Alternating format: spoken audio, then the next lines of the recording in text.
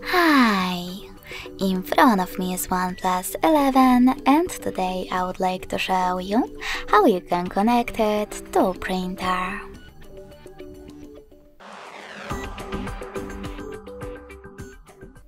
First of all, go into Settings. Now tap on Connection and Sharing. After that, select Print section over here and tap on Default Print Service. Then wait. Your device is now looking for a printer. When it finds one, it will connect to it. In order to use different print service, you need to disable this one by tapping on this plus switcher next to Default Print Service.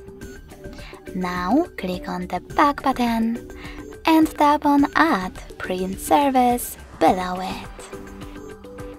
Finally, install the best one for you. I will go with HP one.